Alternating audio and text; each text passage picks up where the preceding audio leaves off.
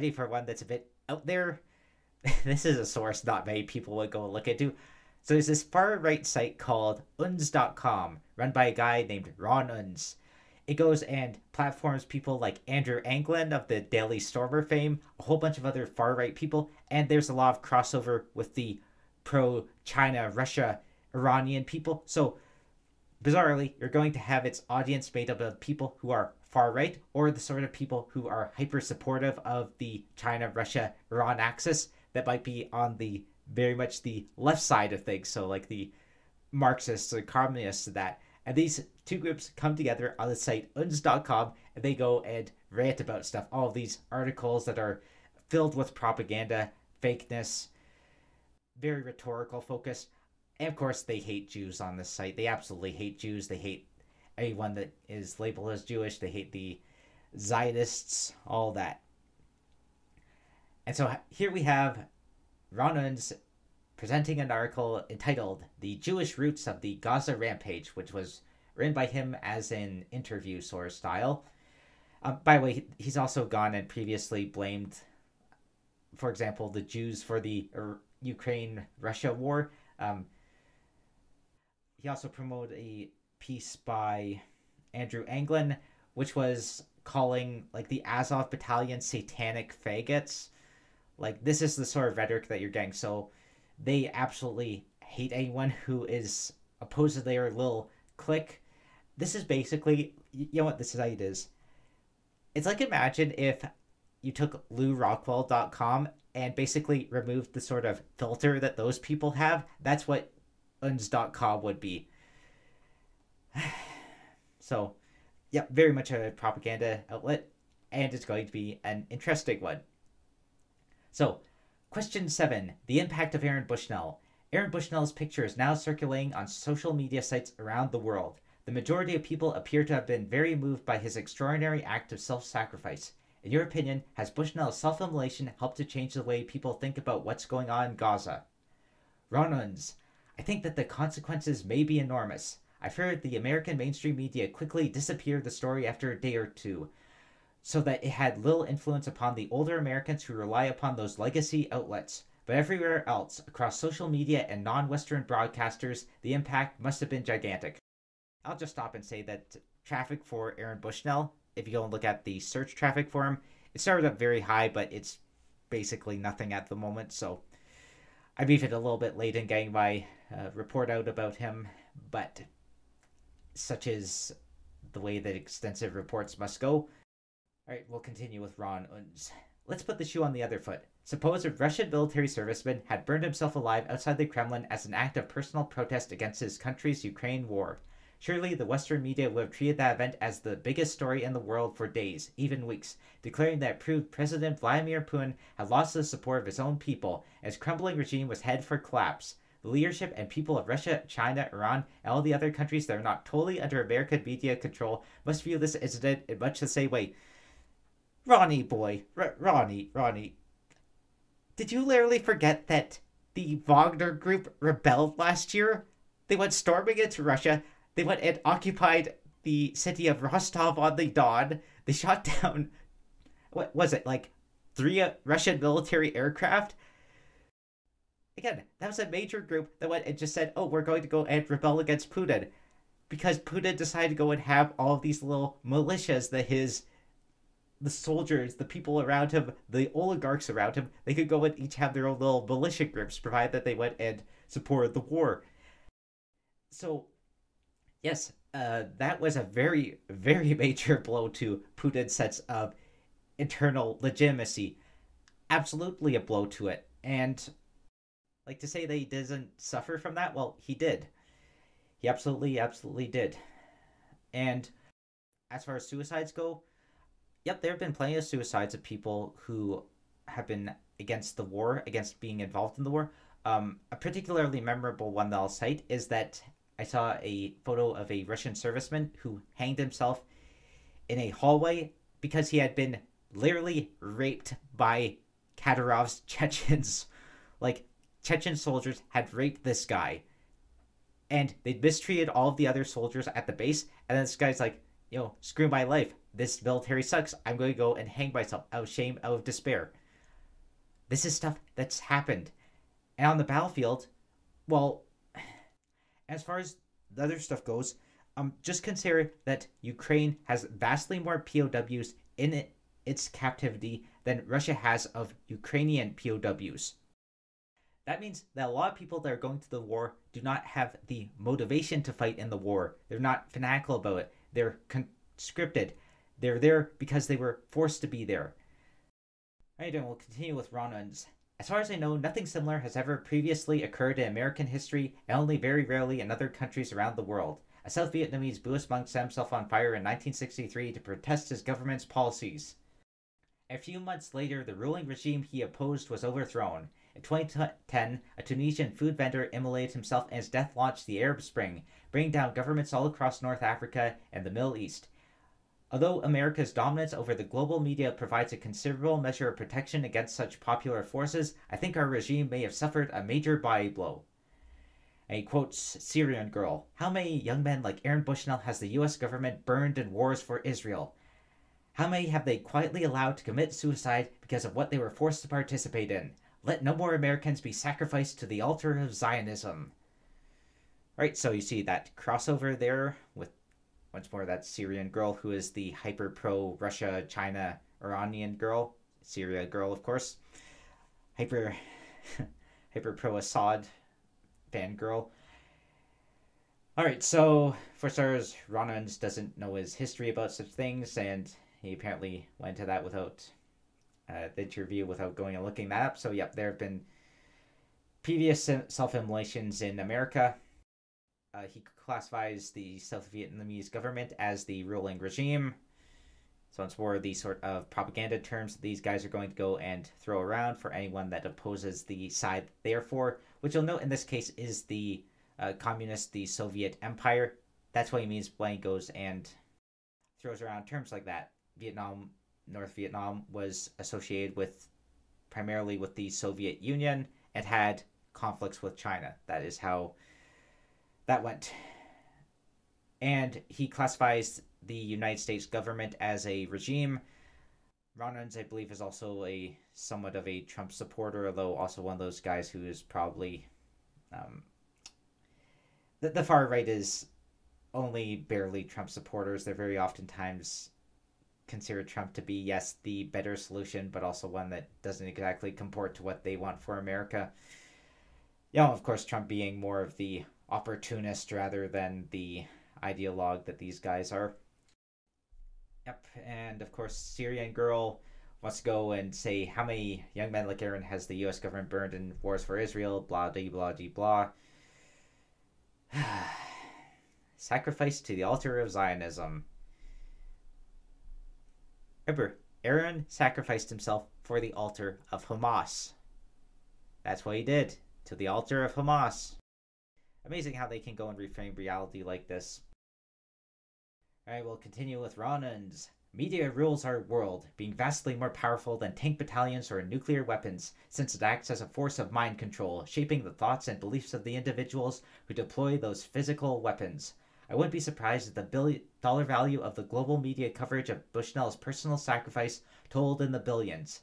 That's hardly an insignificant sacrificial accomplishment for an unknown 25-year-old lacking any special skills. In fact, it's difficult to imagine anything else he could have done that has a high chance of success and greater positive impact. Yep, so once more, this guy's Ronans is promoting what Aaron Bushnell did, promoting people to go and sacrifice him. Once more, an old sociopath. And what, somehow Aaron Bushnell being mentioned as a few lines is about billions of dollars worth. Gosh. Greater positive impact too, right? Yep, so once more promoting the violent ascetic act as something that has positive impact. Yep. Same mindset as the far left. You'll note that there is a massive correlation between what a far right nutjob like Ronans and a far left nutjob like the people that we talked about previously, how they go and view the world, because they're the same psychology. They just go and enact that same psychology in different sorts of causes. Bushnell had been raised in an isolated Christian community, aware from his childhood that the founding figure of his own religion had died a horrible death on the cross in order to redeem mankind. So self-sacrifice and martyrdom had always been a central element of his faith. Furthermore, any individual who enlists in the military must recognize that he might someday be called upon to make the supreme sacrifice for his country, and Bushnell was hardly alone in regarding a ruling regime as an illegitimate one, whose policies were completely antithetical to the values of the country he'd sworn to defend. So in some respects, his fate was not so very different from that of any patriotic American military serviceman who died in the flaming wreckage of his destroyed plane or tank. Yep, so just more propaganda speak, more promotion of martyrdom. I remind you, Aaron was not a Christian at the time of his death, but he was strongly influenced by that idea of self-sacrifice. I speculated that Dark Souls, that idea of the person going and burning themselves alive, the hero going and burning themselves to go and bring about a new age, that might have been a severe impact on what he did.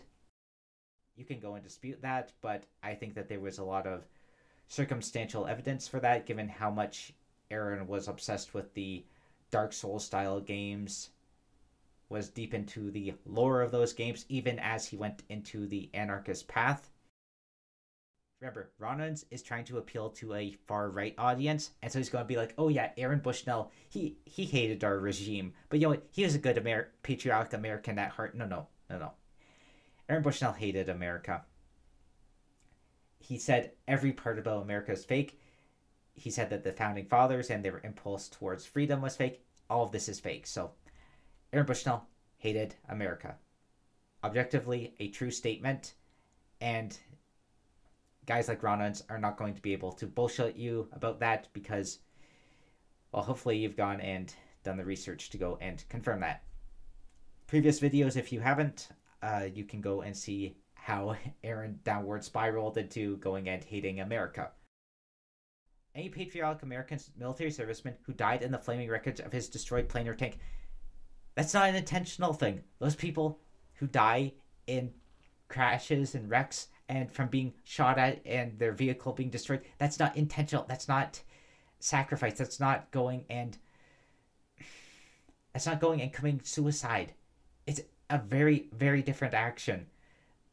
Like, going and intentionally killing yourself is so different from being in a dangerous situation where there is the potential of dying. It's a very, very different thing. All right, let's continue with Ronans. For years, it's been quite apparent to me that America's national government has lost almost all of its political legitimacy, being something much closer to the decaying hulk of the late unlamented USSR than to the republic we once knew. Bushnell's personal sacrifice provided a signpost to that bitter reality, and may have also brought us a step closer to the collapse of that regime. For similar reasons, I think that the tens of thousands of dead Gazans did not lose their lives in vain. Instead, their martyrdom has dominated the global media for the last 5 months, conclusively revealing to the entire world the moral bankruptcy of the international system that had condemned them to their fate. Probably hundreds of millions of people worldwide have now begun asking themselves questions that they would never previously considered. I suspect that those responsible for the destruction of Gaza may come to rue the day when they helped open doors that they may eventually wish had been kept tightly shut.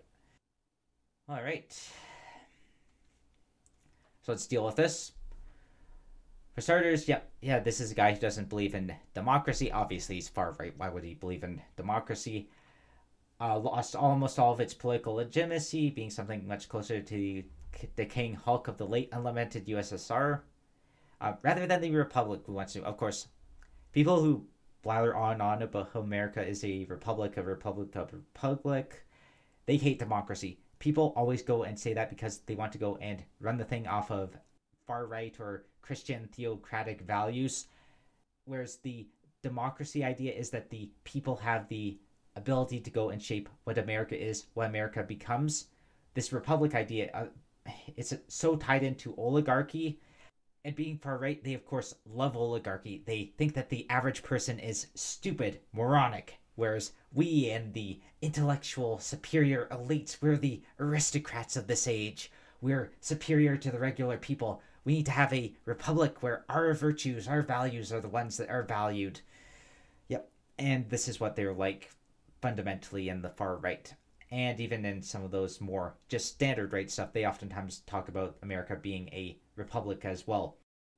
And it's based upon the founding fathers. Some of them were more in the aristocratic vein, a lot of them were in the more democratic vein.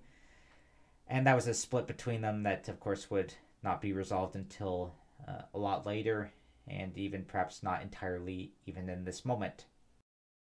So then he talks about the martyrdom of dead Gazans. For the record, Ronan's and the site has been consistently promoting the idea that the Israelis false flagged on October 7th. And so they said, oh, they just used it as an excuse to go in and kill a bunch of Palestinians and genocide them. That is the line that the site has generally toed. So it's basically doing alternative reality propaganda, which you've already noticed in my reading of this piece here. And then talking about how the Gazans are martyred, much more religious language designed to appeal to a certain part of the far right that is reading this. Moral bankruptcy of the international system. So they want the Russia, China, Iranian access to go and be the ones to go and shape the new international system. And then they expect the far right in Europe to go and do the whole Orban thing, which is where you go and kneel down and kiss whatever Putin wants to go and tell you to do.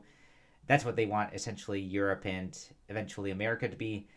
America's a little bit too powerful to be pushed around like that, so they either want to go and split up in the whole, basically a neo-confederacy sort of system where you have places like Texas splitting off and then establishing far right-wing republics.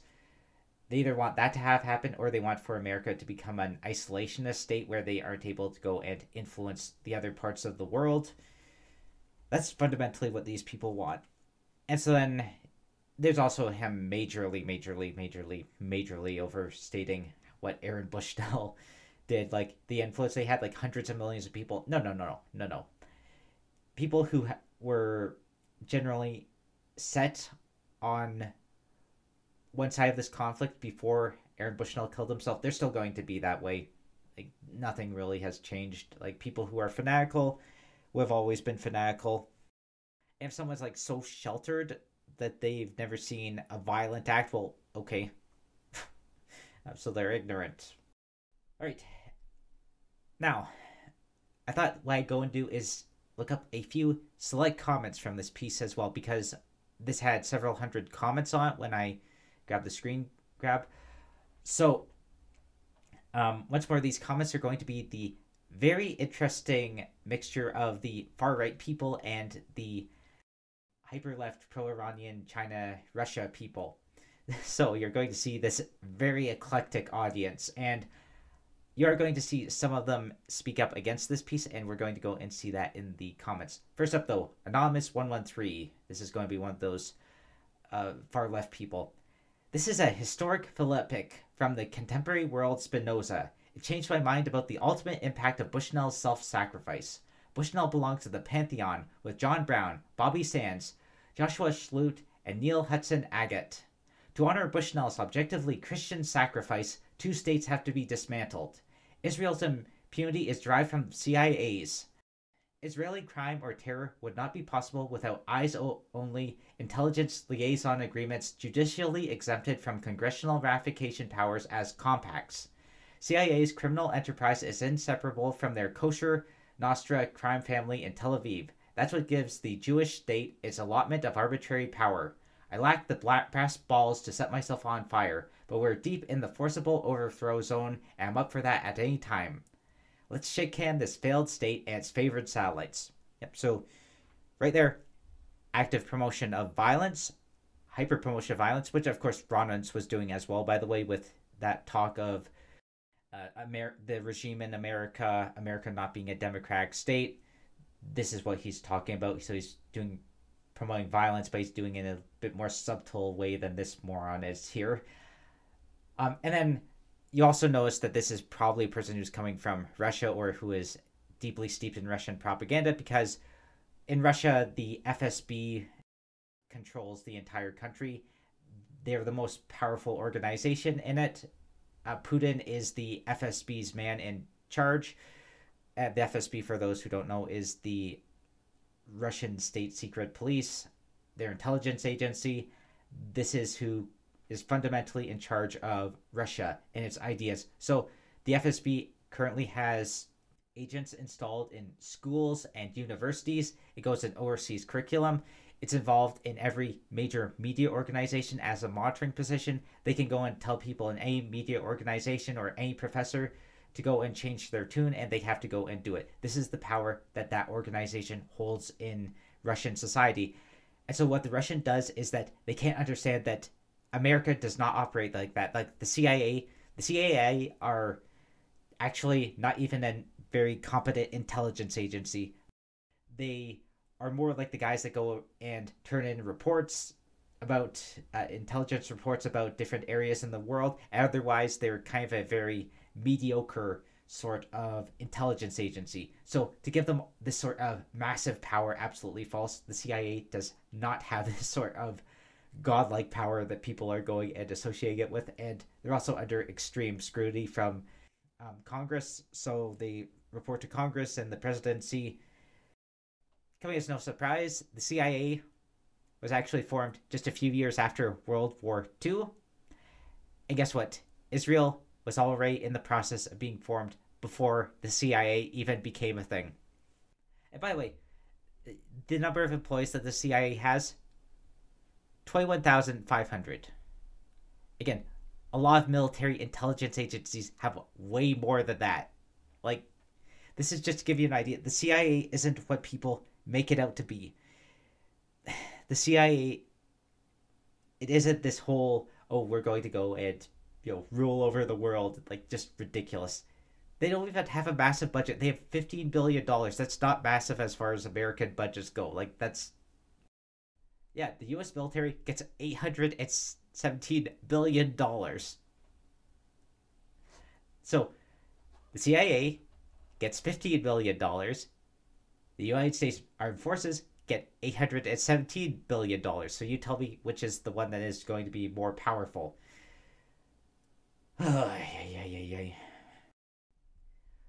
And then, promotion of people going and killing themselves. And you'll note that this person is also, by the way, a left person, right? Because they cite John Brown, the famous John Brown who went down and tried to start a slave revolt against the Confederacy. None of these right-wing guys would go and use John Brown as one of their heroes, their pantheon of heroes. Absolutely not. Remember, they all wanted the Confederacy to win because they wanted this whole racial supremacist state where they could go and just have cheap labor all the time and have the white man at the top of everything. That's what these jackasses want. We have Che Guevara. The analogy between Britain and India and Zionists in the USA is nonsense. I went into detail on in an earlier attempted post, now vanished by my own fault. Aaron Bushnell was, it seems, from a Christian background, but had become an Antifa-style loon, so there is that. I was at a bar a week ago, had a Free Palestine badge hanging off my jacket. As I was about to leave, someone I don't know asked, why are there no demonstrations, by the way, demonstration. I suggested that there may be, check the net, but if not, the Israeli U.S. Ambassador Rahm Emanuel may have something to do with it. Thinking later, like the German Red Army faction, members of the Japanese Red Army trained and worked with the PFLP at around the same time. Not that I think it was bad. I did find one very small demo, past tense. High school students outside a major train station. Very small demo, 10 or so. Yep, so that just gives you the idea. So he's a person who is apparently critical of the Antifa and their relationship with Aaron, but apparently goes and walks around with a Free Palestine badge on his jacket. I read Forge. So this guy's going to have a kind of rough terminology, but you know what? This is going to be the commenter I most agree with, because he basically goes and calls out Ron for his complete bullshit. Question 7. The impact of Aaron Bushnell. Ron Unz, I think that the consequences may be enormous. Iron Forge. Wrong. The retard had orders to Israel. America had troops in Israel and vicinity supporting the idea, protecting Jordan and suppressing any regional entities from taking up arms outside of direct participants. The retard Bushnell is a disgrace of American veteran since he pulled off a political stunt where American troops are sent. That's unbecoming a deserter, disobeying direct orders, too cowardly to stand the court martial for his dissidents. Why not publicly refuse his orders, get arrested, and stand the court martial like a man? He could have received some sympathies from protesters, but we already have our special forces there, some protecting the King of Jordan, some supporting Israeli civilians, some probably in ops with the IDF. Since the retard was in the Air Force, with our army teams there, he probably wasn't in any direct combat units. I haven't heard of him being on a spec op team either, so he probably was involved in combat engineering, airlift, medical supplies, etc. If he didn't like the scenario, I'm sure he could have helped out civilian casualties on his off-duty hours. Chances are his unit may have been involved in supporting civilians from all factions there. We'll eventually find out more. Why aren't we seeing more consistent suicidal acts performed by veterans in front of the Israeli embassy and consulates by our troops? Enormous consequences would have had more followers. Protests by veterans and veterans' families across the nation. Protests by veterans against deploying our troops to Israel and vicinity. The retard would have gone to prison and have been discharged with the lowest bad conduct rating if he had simply declined his orders and turned himself in. Probably will be posthumously discharged as such. Yet the MSM, veteran community, and alt media stopped covering this after a few days once we found out that the retard had orders there. Our troops are already deployed there and he had orders. Not a hero, not a martyr, maybe a woke-tard, definitely a coward taking the easy way out to avoid standing trial and enduring a prison sentence. Didn't save any lives in the process, only inconveniences. Embarrassment and shame upon his family, no matter how people try to spin this. That's why most rational Americans don't give a shit about this retard's acts and will soon forget about him. Hope this debunks any attempts to create some sort of enormous consequence narrative glorifying a sad, selfish event.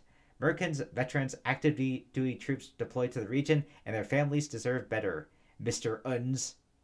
By the way, Jesus never existed. Just a cult of amalgamated cults and Jewish Bible fanboy hijackers, sponsored by Constantine at Nicaea.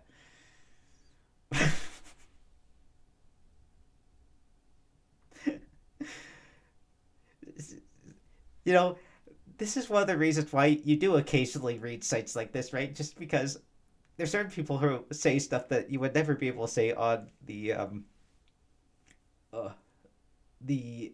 mainstream sites, like just the sort of language that gets used. But yeah, generally good.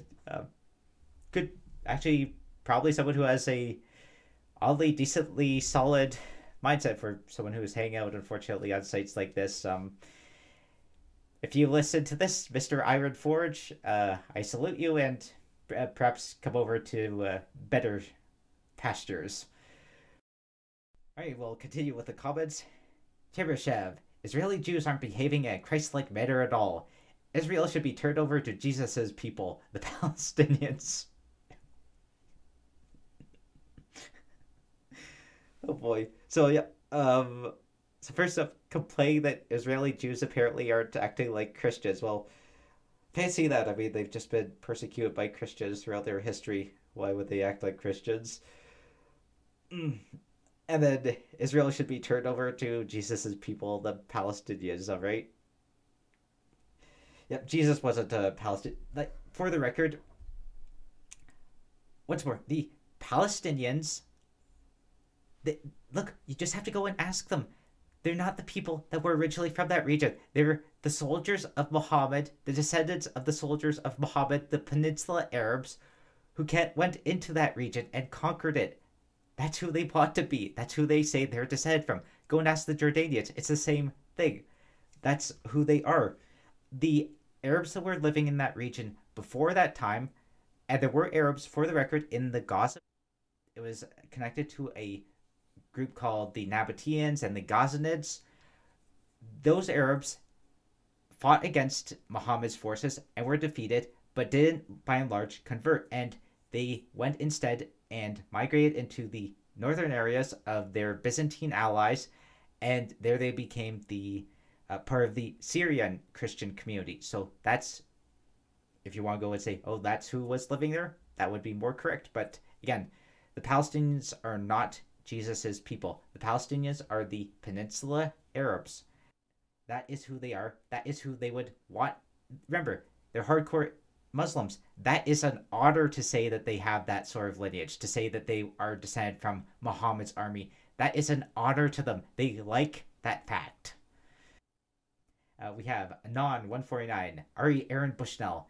His call for military to refuse supporting genocide resonate amongst a broad percentage of military, maybe even a majority, to be determined. No, it does not. The military has people of different viewpoints in it, but by and large, you have to remember that the military in the U.S. is supposed to be a political organization, and and so even the people that are deployed to the Israel region, remember they're doing airdrops to go and help out the Palestinians. That's what you see arranged there.